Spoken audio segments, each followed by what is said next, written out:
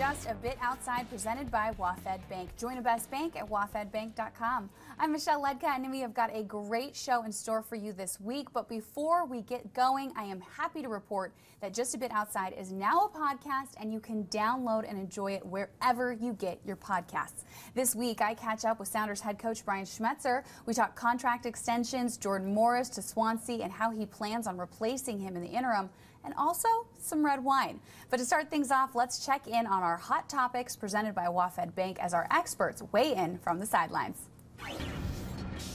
Joining us now to give us their hot takes from the sidelines, Q13's Levine, Seahawks linebacker KJ Wright, and former Seattle Supersonic Detlef Schrempf. Guys, thanks so much for taking the time today to join us. Thank you.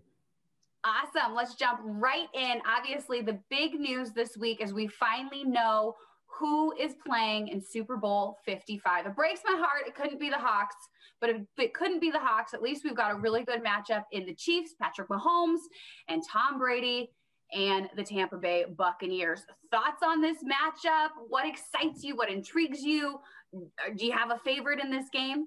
I'm going to leave it up to KJ to start out on this one because I know it hurts him right here. So yeah, I definitely wish I was there. But what Tom Brady has done going to another Super Bowl, it's just, it's amazing. And as bad as I want to go against them, I got the Bucs winning.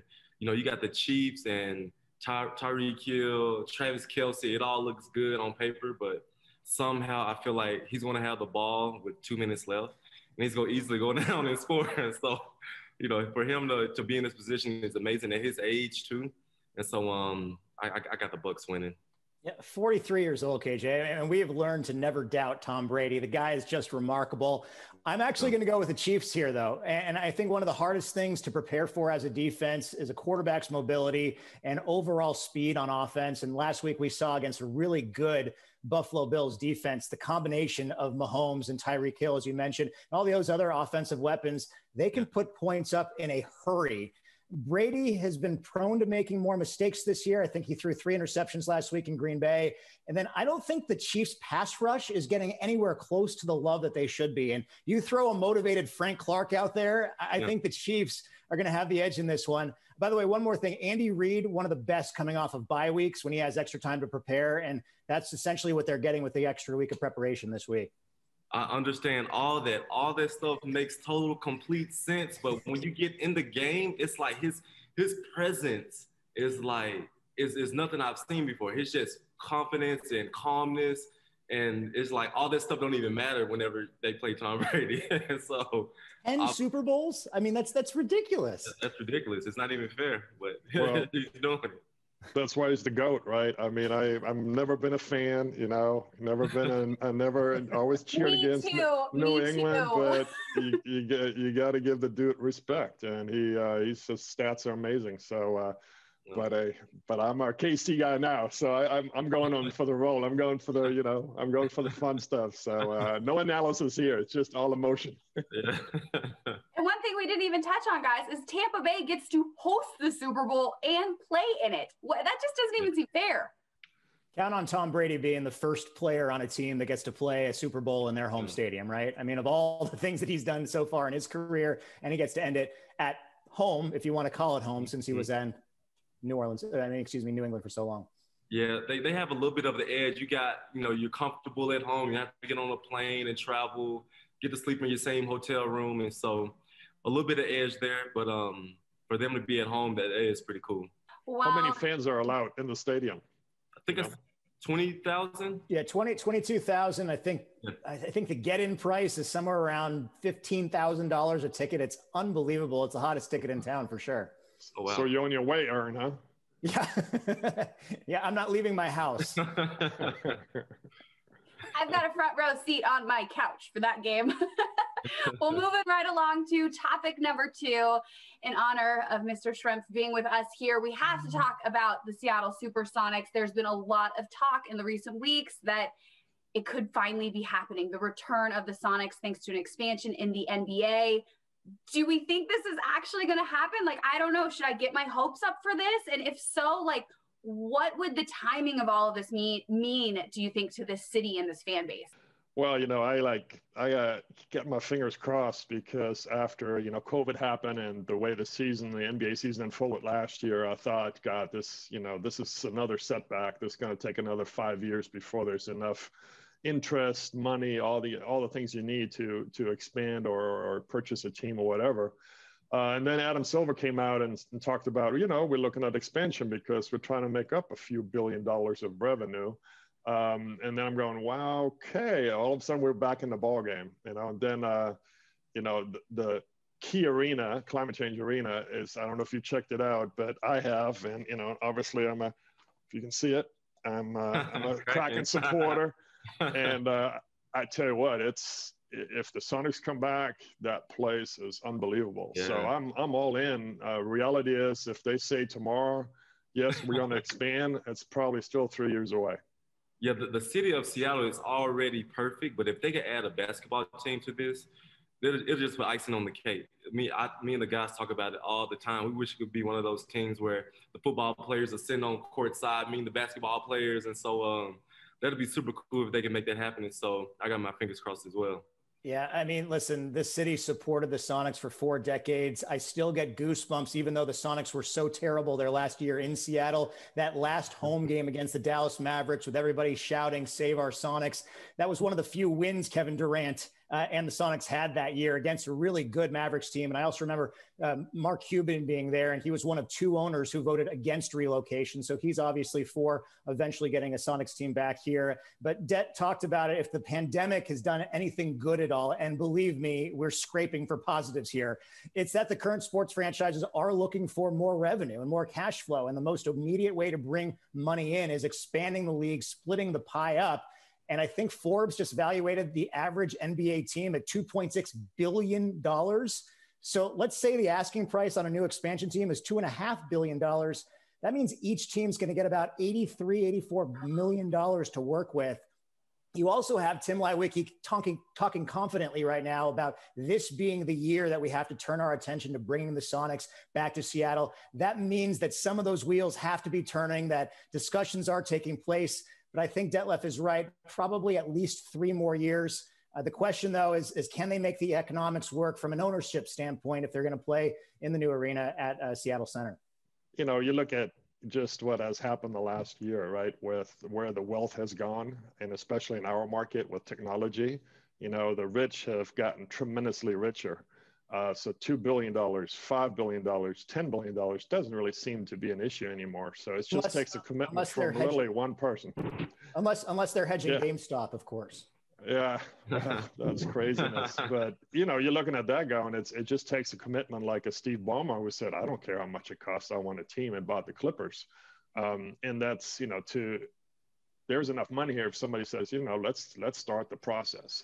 But it takes somebody to seriously that has the money game, and they jump into it, because from a money perspective, it will probably take a while to recover.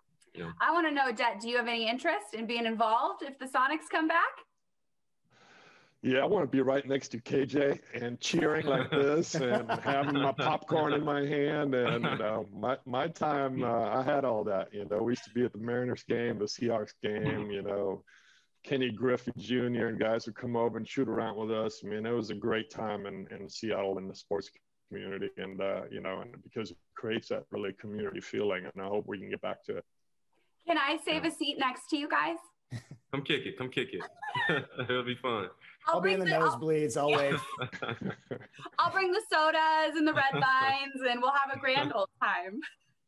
Now, on a more serious note for our next topic, it was unfortunately the anniversary of a horrible and terrible event that happened in 2020, the loss of Kobe Bryant and his beautiful daughter, Gianna, and so many others, and that terrible helicopter crash a year ago. If there's anything that we can try and take away from that, though, it's the beautiful legacy and the love that everyone remembers of that family and all the others lost. What have you guys kind of thought in the last year, having time to reflect on that and the way Kobe's legacy is being portrayed and remembered?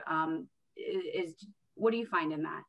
Yeah, anybody that knows me knows that I love Kobe, and he has been my guy since I was, a little boy. And so everything that he did on the basketball court and off, I tried to exemplify in my life. Just his grit, his toughness, his, the way he was as a dad, all this stuff was just amazing. And so it was so unfortunate that happened. And I was actually watching a clip of him yesterday, and he was talking about greatness. And he's like, somebody asked him, what does greatness mean to you? And he was like, greatness to me is when you inspire other people and when you bring other people to higher levels than they ever thought that they could reach. And so just certain quotes like that have always inspired me, and he'll truly be missed and forever a legend. Yeah, definitely. I think, Kobe and I, we overlapped a little bit. It tells you how old I am because, he played for 20 years or so. But what I remember at the start was that it was all about being a competitor. He did everything you wanted your star player to be, and he was in early, he stayed late, he prepared, he watched film, he lifted weights, he stayed in shape, he did rehab, he did everything. From that standpoint, I think he couldn't have had a better role model. But I think as he matured, he turned into more than that because he became outspoken, he became a leader. He's got great quotes, which, for some of us is hard to put into words sometimes what we're thinking. But what really impressed me is when he started having daughters and he became this advocate for women in sports. And that's what I remember, him sitting at courtside with his daughter or daughters, him shooting baskets, and I think he means a lot to people because of that relationship and the softness he showed to not just being a competitor, but really being that great dad. I think both of you guys nailed it head on. And we start this whole conversation today about Tom Brady and then come around to Kobe Bryant. And we're talking about generational icons here. And I think Kobe's impact on the basketball court, it was incredible. But I also touched on it a couple of weeks when we were talking about Tiger Woods, and Det talked about it there. Kobe Bryant was able to rehabilitate himself into a stand-up human being. And from all accounts, a good husband, an exceptional father, a guy who gave back in terms of charity in his own time. In fact, a lot more than people even realized until the unfortunate tragedy. He didn't want the publicity. What I take away from his legacy is that people can kind of rebrand their image. And even though it takes time, it is possible. And in terms of Kobe Bryant, it was the most heartbreaking thing for me to see because he wasn't going to have a chance to be a full-time father. He loved those girls so much and they loved him so much. And it kind of tears me apart to think that we weren't able to see what kind of dad and mentor he could be to Gigi and what kind of player and person Gigi could grow into as well. I think that's what hits home with so many people here. Yes, we lost a legend, but we also lost two incredible human beings that had so much more to give this world. Beautifully said, all of you guys. And if there's anything that we can take away from all of it is try to exemplify those qualities in our lives moving forward. Well, that does it. You guys, we're out of time today, but I just so appreciate your opinions, your insight. We hit a lot of things. You got to come back and be a part of Just a Bit Outside with us again, please. Yeah, thanks for having me.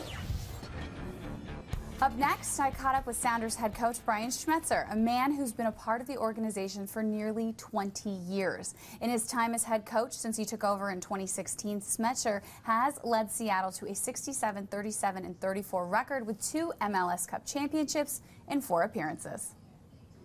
Well, Coach, first of all, it's great to see you and a huge congratulations in store. So happy to see that a new deal has been worked out, keeping you with our Seattle Sounders. Yes, I'm very happy, Michelle. I mean, look, it was a long process. There were obviously a lot of factors, but I had confidence. I mean, look, Adrian and I have gone back, way back since 2002. We had a lot of conversations and COVID and everything, and I'm just pleased that it finally was pushed over the finish line and happy to be coaching my hometown club again. You were very diplomatic at the end of the season when asked about contracts and wanting to come back and all the speculation of how your style would translate if you went other places in Major League Soccer or beyond. And I'm curious, have you ever thought what it would be like to coach someplace else? Do you think it would bring you as much joy, or do you think because of your history and love for the city and the club here is what adds to kind of your special bond, but also why you love your job so much? Well, I love my job so much because of the people that are behind me and my green screen back there, the people down there in the south end. I love my job for a lot of different reasons. It's home. It's a great organization. But yeah, it's still pro sports. It still is a business. And certainly there are times when you think you allow yourself to go to, okay, what if we don't come to terms, or what if there's the day that I'm going to get released from my job, because that is a possibility. That's what I have to think about. So yeah, you kind of go down that path and say, okay, which team, and who's good, and who are the rivals, and who wouldn't you go to, down south about 100 and some odd miles. But it comes across every now and again, but I'm just happy and pleased that we got this deal done. Is there anything that you can tell us at this point about kind of what's staying intact, or any changes, or anything that's coming to your coaching staff?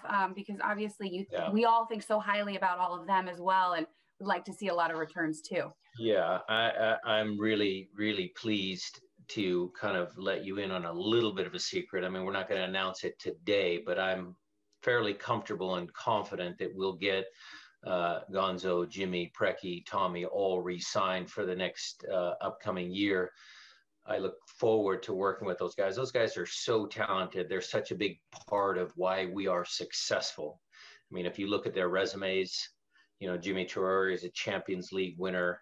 Preki is a former MLS Coach of the Year. Tommy Dutra is the best goalkeeper coach in MLS. No hands, no doubt in my mind.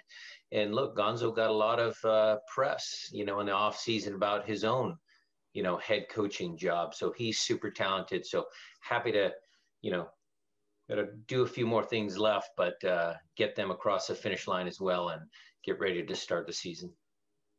As we kind of gear up for the season, obviously there's still a lot of unknowns and whatnot, but kind of bigger picture too, just with the way that the season always plays out, in the start of the new year, training camp, usually starting at the end of January, all kind of coincides with when people normally kind of start anew themselves and set goals for the year and all that kind of stuff.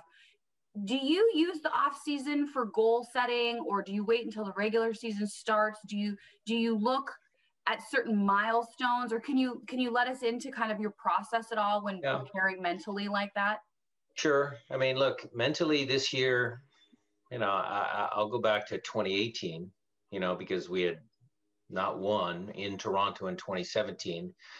And there's a little bit of fire in the belly. There's a little bit of already I've done a lot of reflection about that game and that performance, and how do we move forward? How do we push past that?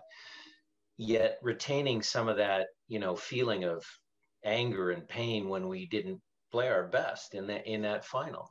So the coaching staff has already thought about the messaging when we start again. We've already talked about certain, lineup things, and how are we going to change, and what's new that we can keep the players engaged.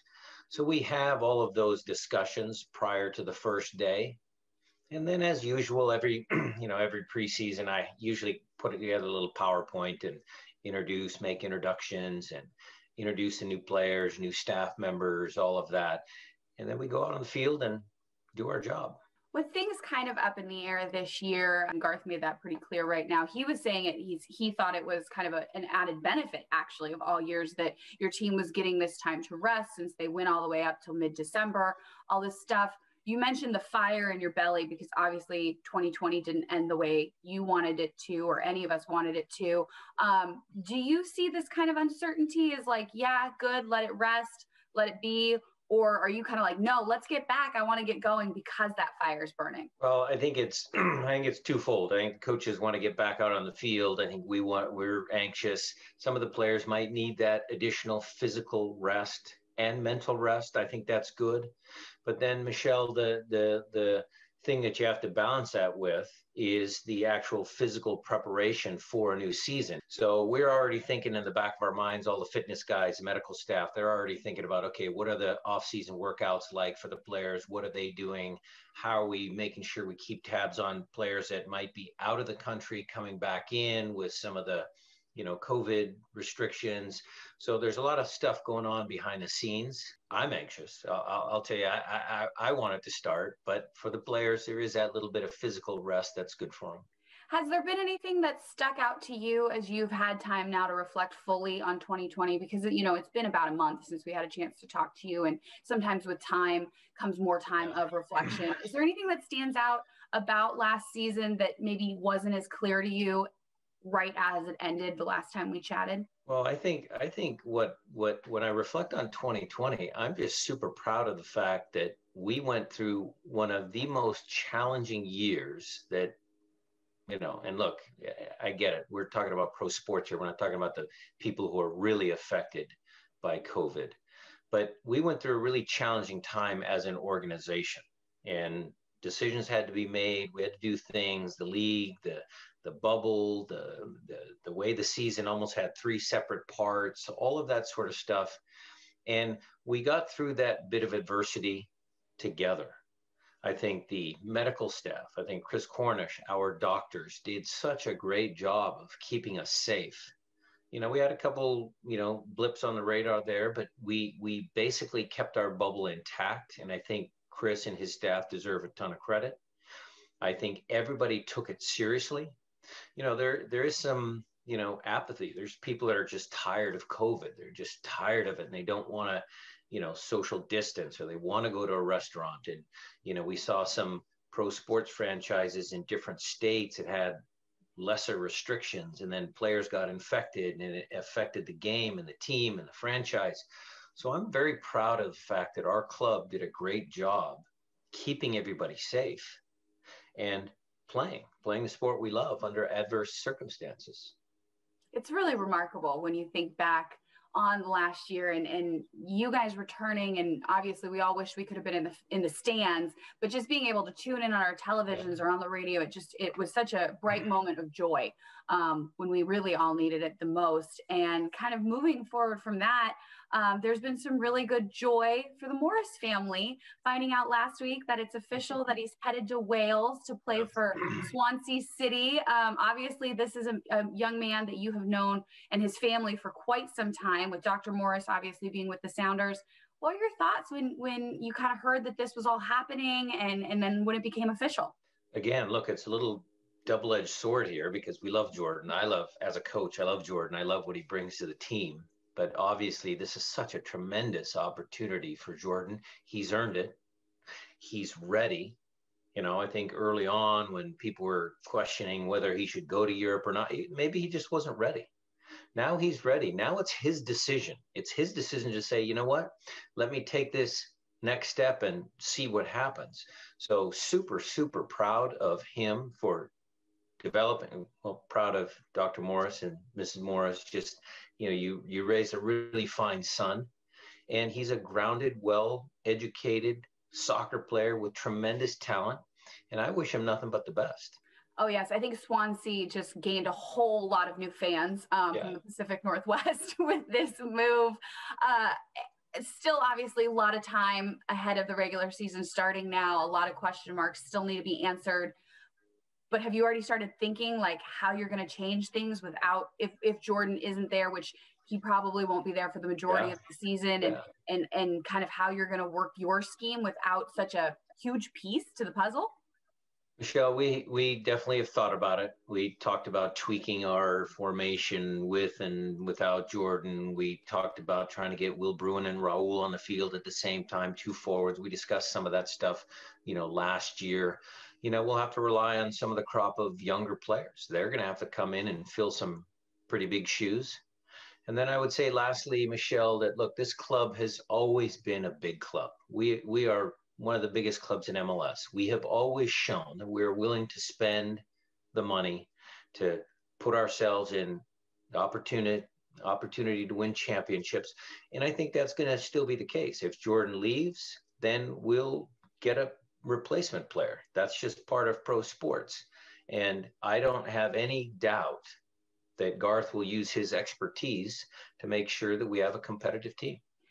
I'd be amiss to let you go without this tough, hard-hitting question that I want to ask you right now, because it's something that myself and I know the Sounders faithful have been wondering for the last month, because we all know, you know, you've made it very clear that when you have some time away or some time to yourself, you like to unwind, watch a soccer match, and enjoy a nice glass, usually of red wine. Mm-hmm. So, given that you've been away for a little while now, have there been any good bottles that you've gotten into? Because, you know, I'm a red wine girl myself. Well, I can tell you that I support local wineries. California, the rest of the world, they all produce beautiful wines, but I like to buy local, so that's my kind of shtick. That's my spiel.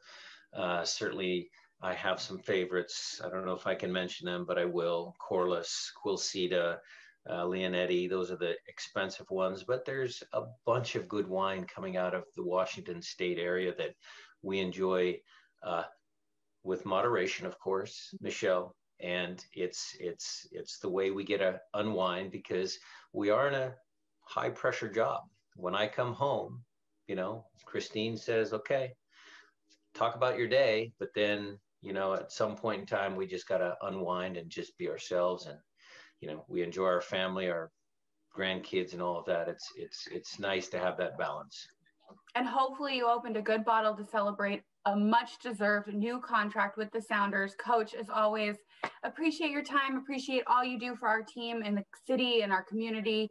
And yeah, congratulations. This is great. Thanks, Michelle. Thanks. Happy to be here. Next on Just a Bit Outside, we see if anyone is up to the challenge of defeating our trivia master, Aaron Levine. Here's On the Clock.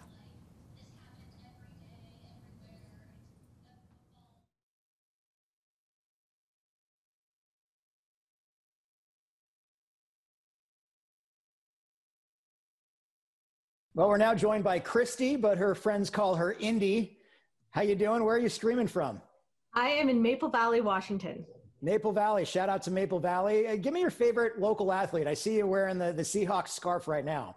You know, I'm really digging on DK Metcalf right now. Like he's just fantastic. We'll just go with that. Yeah, when you set a single season record for receiving yards in franchise history, I think you're doing pretty well. Today, you're playing for a $100 gift card to Daniel's Broiler. You have to beat me outright to win. These questions are provided by The Fish, Jeff Aaron's Fame Trivia USA, so you can check them out at Fame Trivia USA on Facebook. Indy, each of us are going to have have a minute to answer as many questions as possible, and you're going to go first. I'm going to switch headphones right now. I'm going to listen to some Christina Aguilera, as you can hear. Our Jessamine McIntyre is standing by, so good luck. All right, Indy, are you ready for this trivia challenge? Hey, I think I'm ready. Here we go, Indy. You are officially on the clock. What city was the setting for Russell Crowe's film Gladiator? Pass. What is Bart Simpson's favorite cartoon to watch? Itchy and Scratchy. Name one of the two teams that have defeated Tom Brady and the Patriots in a Super Bowl. Seahawks. What sport is featured in the movie Cool Runnings starring John Candy? Bobsledding. What kind of animals starred in the family film Happy Feet? Penguins. What U.S. city is home to Motown Records? Detroit. What baseball position did Crash Davis play in the film Field of Dreams? Shortstop. Which boy band features Justin Timberlake? NSYNC. In what U.S. state will you find the ocean city of Myrtle Beach? South Carolina. What team did Hank Aaron hit the majority of his home runs for? Dodgers. Hey, we are officially done. Aaron, do you want to know how many questions you're up against, or should I just give you guys the final score? Let's just go for it. Okay. Okay, Aaron Levine, you are officially on the clock. What city was the setting for Russell Crowe's film Gladiator? Rome. What is Bart Simpson's favorite cartoon to watch? Pass. Name one of the two teams that have defeated Tom Brady and the Patriots in a Super Bowl. The Eagles. What sport is featured in the movie Cool Runnings starring John Candy? Bobsled. What kind of animals starred in the family film Happy Feet? Penguins. What U.S. city is home to Motown Records? Detroit. What baseball position did Crash Davis play in the film Field of Dreams? Catcher. Which boy band features Justin Timberlake? NSYNC. In what U.S. state will you find the ocean city of Myrtle Beach? South Carolina. What team did Hank Aaron hit the majority of his home runs for? Braves. What vegetable takes its name from the capital of Belgium? Brussels sprouts. Oh, and that'll do it. Wow, Aaron, you did excellent. Krusty the Clown. How did I not get Krusty the Clown? No, you were right. It's Itchy and Scratchy. Oh, is it Itchy and Scratchy? Oh, Yeah, see, dude, I wouldn't have even been right. Great game just for playing, Christy. We've got a Q13 Fox coffee mug for you. Rock and on. so thank you so much for joining us on Just a Bit Outside. Cool. It's an absolute pleasure. Again, the answers, Gladiator took place in Rome. Itchy and Scratchy is Bart Simpson's favorite cartoon. The Eagles and Giants have both beaten Tom Brady in the Super Bowl. Bobsled was featured in Cool Runnings, and Penguins star in Happy Feet. Motown Records is in Detroit. Crash Davis played catcher in Field of Dreams. Justin Timberlake was in Sync. Myrtle Beach is in South Carolina, and Hank Aaron hit the majority of home runs as an Atlanta Brave. I don't know how long the winning streak will last, Michelle, so I'm just going to enjoy it while it does. You should, Aaron. And all I can think of isn't the jingle, it's the Itchy and Scratchy show. Maybe? Yes. Maybe? It's yes, you're right. It's just Thank really hard you. to do it on I would have said Krusty the Clown anyway, so I guess I was wrong. It's the only one I would have gotten right. So, you know what? As always, even if you don't beat our guests, you always beat me in this category. And I should note for all our viewers out there that KJ Wright said today, following our roundtable, that he wants to take on Aaron at trivia. And Aaron, you know, we both know he's a Jeopardy fanatic, so I'd be nervous if I were you. Bring it on, KJ. All right, but moving along, we don't have any picks this week, but I want to know, Aaron, how did we fare last week?